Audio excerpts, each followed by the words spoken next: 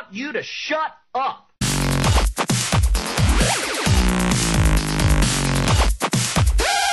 I would say we have the freedom of speech until it becomes inconvenient to the kings and queens that own us.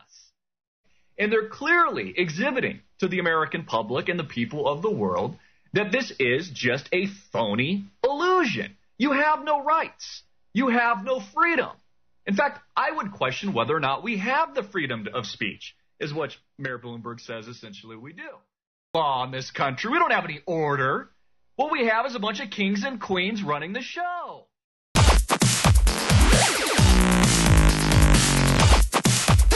I want you to shut up. They want a collective consciousness. They want a unification of the people. Well, that's all true. But when we're talking about unification of one mind and a unified consciousness for goodness, that is the complete opposite of what the New World Order is pitching. The New World Order is pitching, a collective unification of Europe and the Eurozone, the United States, and Northern Africa. Right now, and it's only meant to enslave us. You have the illusion of a democracy. And you see, you only have these rights, these fundamental, supposed and inalienable rights, when it's convenient for our leadership. Hence that key term, convenience. But you see, when it becomes inconvenient to our leadership, those rights are stripped. I want you to shut up. They want a collective consciousness. They want a unification of the people. Well, that's all true. But when we're talking about unification of one mind and a unified, consciousness for goodness, that is the complete opposite of what the New World Order is pitching. The New World Order is pitching a collective unification of Europe and the Eurozone, the United States and Northern Africa, and it's only meant to enslave us. Law in this country. We don't have any order. What we have is a bunch of kings and queens running the show. And this is what we've been arguing for a great period of time on Greenweave TV and on this channel, is that these rights are conditional. This is all an illusion. And the minute it becomes inconvenient, they change the rules. So this is a big win for OWS and the movement, because it educates more and more people around the world that, hey, your rights aren't absolute. They're conditional. When the slave master decides to whip you on the back and get you in line, which was the case today, to remind you who's boss, you'll see how many rights you still have left. They want you to shut up, law in this country. We don't have any order. Case in point, maybe you don't remember Mayor Bloomberg, King Bloomberg. We just bailed out trillions of dollars worth to the big banks in this country so that we could prevent them from going to zero, and that we could put that on the backs of the American taxpayer and the people of the world. And you notice how nobody talks about the issues. Nobody talks about the reason we have all these people at Occupy Wall Street. And so, as was the case today, as they clear out the park, this is a huge win for Occupy Wall Street, because it forced an action and a reaction from the kings and queens that run our society today.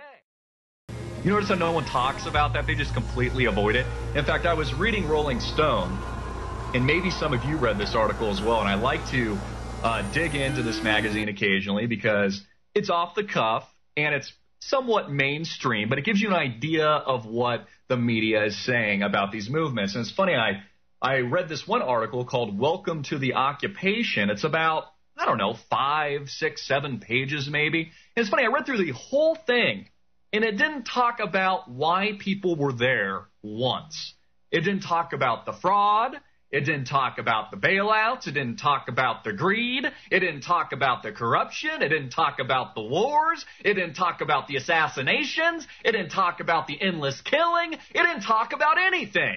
It just talked about a bunch of hippies meeting in a park, singing Kumbaya and playing the guitar. They are going to get more aggressive. The slave master, the Mayor Bloombergs of the world, are going to start beating you up a little bit more hardcore than they did last night. And they're going to remind you who the slave is. And everything he has in italics.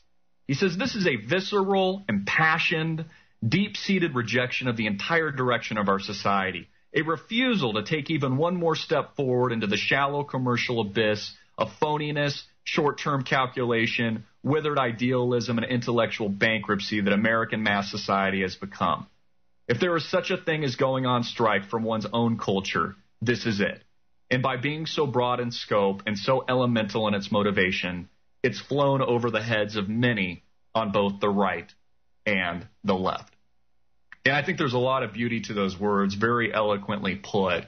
And, you know, I've voiced many concerns about Occupy Wall Street myself, because there are some things to be concerned about. But really, people are coming to understand, or at least I hope, that this is much bigger than a left-right paradigm or politics or anything that, you know, may have been the argument of the past. This is really about a game-changing and is a game-changer in the way people think. People are begging and hoping for something new. And I posted a video yesterday on an optimistic. Let's dig a little bit deeper into that. They're not absolute. They want a collective consciousness. They want a unification of the people. Well, that's all true. But when we're talking about unification of one mind and a unified, you know, consciousness for goodness, that is the complete opposite of what the New World Order is pitching. The New World Order is pitching, you know, a collective unification of Europe and the Eurozone, the United States and Northern Africa, and it's only meant to enslave us. So what does that mean? Well, what that means is those rights are conditional.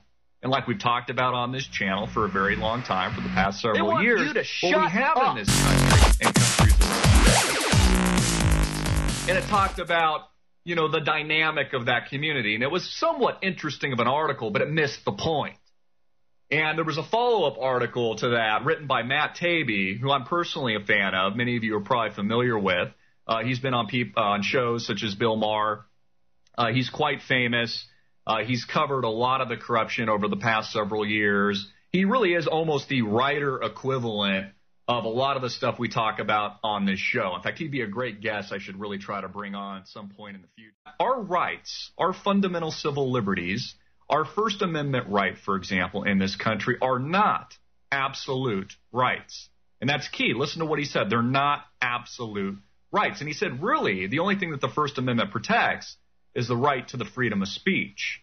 But it does not protect camping and forming encampments with tents and tarps, such as the case with the growing movement of Occupy Wall Street. They want you to shut up. And then to enslave you, the peasants, the groundlings, the serfs. You know, nothing's changed in thousands of years. They want a collective consciousness. They want a unification of the people. Well, that's all true. But when we're talking about unification of one mind and a unified, you know, consciousness for goodness, that is the complete opposite of what the New World Order is pitching. The New World Order is pitching, you know, a collective unification of Europe and the Eurozone, the United States.